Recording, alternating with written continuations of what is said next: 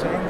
I was saying that the United States is not willing to admit that Islamic fundamentalism and Islamic terrorism are one and the same thing.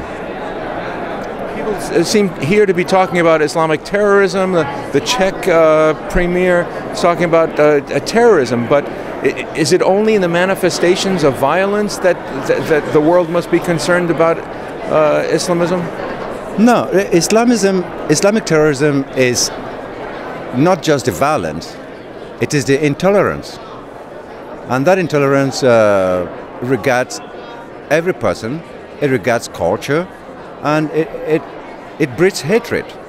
And it is hatred that leads to violence. So Islamic fundamentalism is not different from Islamic terrorism because one begets the other. What effect is this having in Africa? Oh, devastating.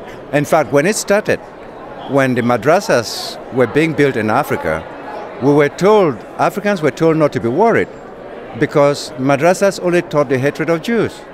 Well, today, 30 years later, there are more Africans being killed by Islamic terrorism, Islamic fundamentalism, than Jews. So the idea that the United States diplomats and European diplomats told us that Wahhabism was only teaching the hatred of Jews and we didn't have to worry, is coming to haunt us now. Is that phenomenon being replicated in Europe? The phenomenon of permitting madrasas? Oh yes, I mean in England today, around London, you have at least 5,600 students attending madrasas sponsored by Saudi Arabia. And you'll find that most of the European children who are now going to join ISIS are children who are trained in madrasas in England that are officially accepted and admitted by the British government. Saudi Arabia is sponsoring those madrasas in and around London.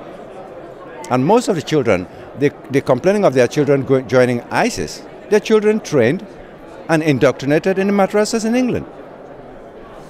For those who don't go, what kind of a threat do you think they pose to the British culture? First of all, the concept of Islamic fundamentalism is against everything that is fundamental to British society. Freedom of expression, freedom of culture, freedom of thought. Islamic fundamentalism is inimical to all of those things.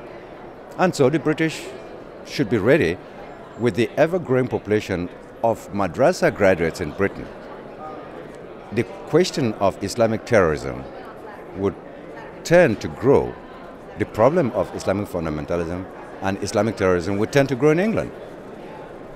How about the United States? Do you feel that this is an issue that we must address ourselves to? Well, the United States, at least its leaders, are unwilling or too cowardly to admit what is real. Islamic fundamentalism and Islamic terrorism are going to be one and the same thing because Islamic fundamentalism is the fastest growing religion in the United States.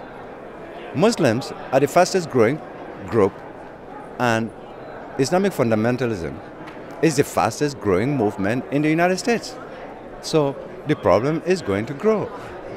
It's not anybody coming from abroad, but actually the homegrown terrorism is a problem of the future of the United States.